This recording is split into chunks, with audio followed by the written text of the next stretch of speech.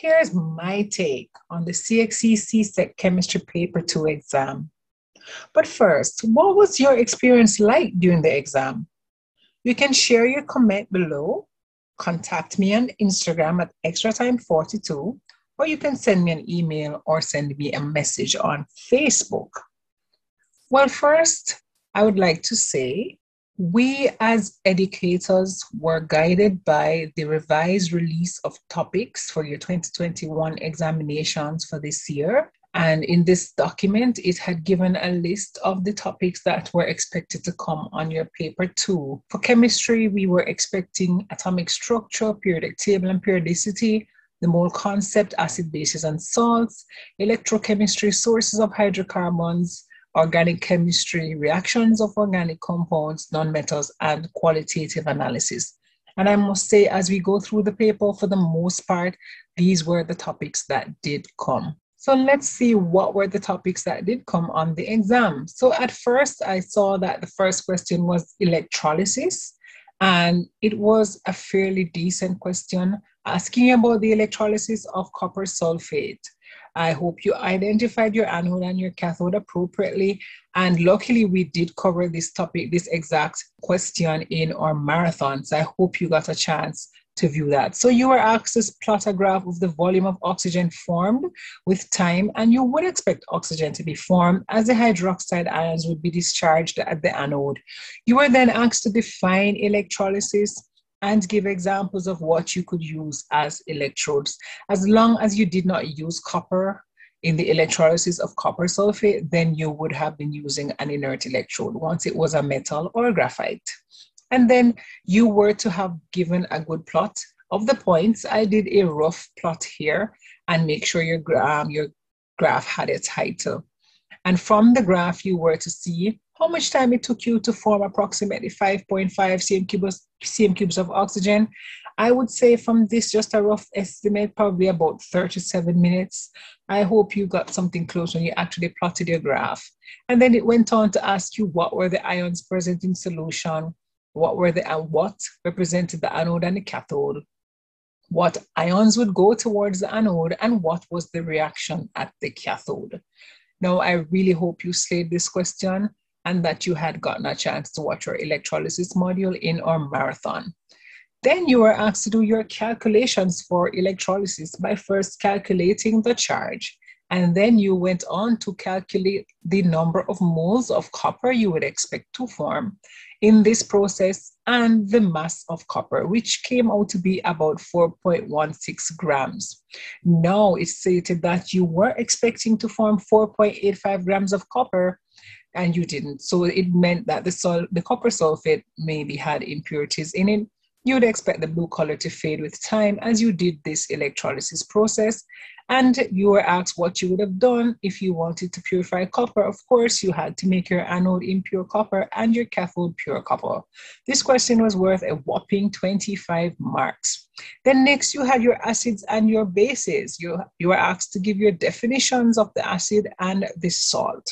We did cover this when we looked at our acids and bases and our salts in our marathon. Really hoped you got a chance to see that. And then John tested sodium bicarbonate, which turned red litmus blue, stated that suggests that it was basic and that it would have a pH of greater than 7. Next, you had your identification of ions. This comes under qualitative analysis, where iron and sodium hydrogen carbonate were both reacted with sulfuric acid.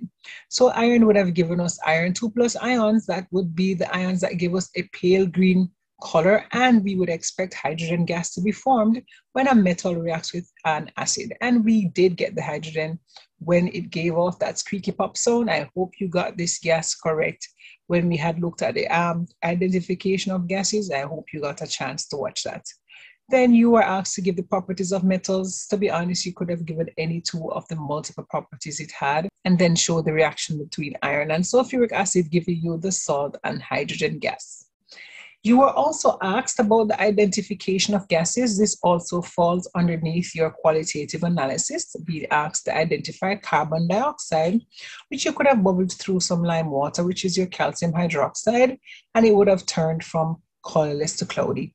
And the balanced equation for sodium hydrogen carbonate with sulfuric acid would be as shown here below. So really hope you were able to score as much of the 15 marks as you could for this section. And then you went on to organic chemistry. You were given two compounds, compound A, which was an alkane, and compound B, which was an alkene. The alkanes, you know, have the general formula, CnH2n plus 2. And what were the characteristics of the homologous series? You could have given any three of the remaining four characteristics. They said you could not have given back the same thing, the fact that they had the same general formula. Compound B was an alkene, and then you were asked to draw them. Compound A being the alkane, which is 3 carbons and it's 8 hydrogens. And the alkene must have a double bond. So it had 4 carbons and 8 hydrogens. And then you were asked to distinguish between the alkane and the alkene using permanganate. Only the alkene would have reacted in test tube number 2, changing it from purple to colorless. Of course, the alkene was unsaturated, which represented compound B, as it did not have the maximum hydrogens and it had the carbon-carbon double bond. And I hope you were able to give at least one use of an alkene, which would be represented by compound A, and an alkene represented by compound B. Next, you had a question on the periodic table, and this was asking you why silicon was placed in period 3. And I hope you were able to justify that by the fact that it had 3 shells. And you did get a question on structure and bonding, where you were asked to show the dot and cross diagram for a molecule of fluorine. Next, you were asked about isotopes, about the definition, and you were asked to identify 2 isotopes here, which would have definitely been carbon 12 and carbon 14, which had 6 protons each. You know that carbon does not have 7 protons, so it couldn't have been any of these 2 in the middle. And then you were asked to give the uses of radioisotopes, so you could have given the uses of any 2 radioisotopes that you were familiar with. You did have a question on group 2 as well. This comes under the periodic table, and I hope you were able to watch that module that we did on the periodic table in our marathons, and I hope you were able to show the reaction between calcium and water, forming calcium hydroxide and hydrogen. And then you were asked to show the reactivity of the elements in group 2, and of course, X being at the bottom would have been the most reactive element in group 2, followed by calcium, then magnesium, according to what was shown here. You had more questions on organic chemistry, the sources of hydrocarbons being natural gas and crude oil, and you were asked to identify the fractions from the fractional distillation of crude oil based on the number of carbons they contain. I hope you were able to give any 2 that were correct.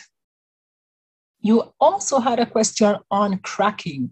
So we did speak about cracking in our marathons. When you have a long chain hydrocarbon being converted into an alkene and an alkane, and for cracking you do need a catalyst and heat. And then you had the alkane butane here, and you were asked what it was used for. It could be used as a fuel for cooking or for camping. And you were asked to show what you would have formed if you reacted butane with bromine in UV light. You would have replaced 1 hydrogen with bromine, as you were asked to show the monobromo compound. This would have been the structure, and the reaction was a substitution reaction. And then the balanced equation for the combustion of propane would mean that you would form 3 molecules of carbon dioxide and 4 molecules of water. And then guys, for number 6, I must say this was a surprise to us, your educators, as it was to you, the students, because based on the broad topics that were given, it was specifically stated that you would have been tested on non-metals for paper 2, yet you got a question on metals. And I must say that as educators, we will make inquiries to the relevant authorities about this type of question. However, I am hoping that during the school year, you would have been exposed to metals and metal extraction. And being that you have to know all the topics for paper 1 that's coming up, I hope you were still able to bat this question away. So how you would have extracted aluminum is different from iron. The aluminum is more reactive, so you would have used electrolysis.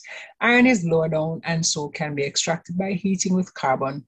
Lead is below iron and is extracted in a similar way to how you would extract iron by heating it with carbon. And this would show you the 2 equations for how you would extract the lead. And then finally, you were asked to show the usefulness of metals and metals that could harm you. So iron is definitely a useful metal that could be used to form hemoglobin, and lead is a toxic metal that can be poisonous to the nervous system, leading to mental retardation and learning disabilities. So that was your 2021 Chemistry Paper 2 exam. Again, guys, please share with me what your experience was like.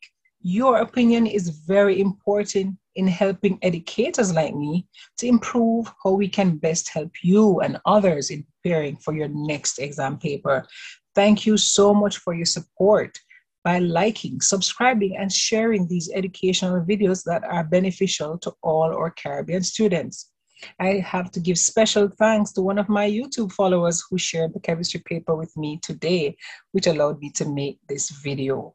And I cannot forget that these videos are made possible because of those who support my annual marathons and my yearly small group tutoring classes.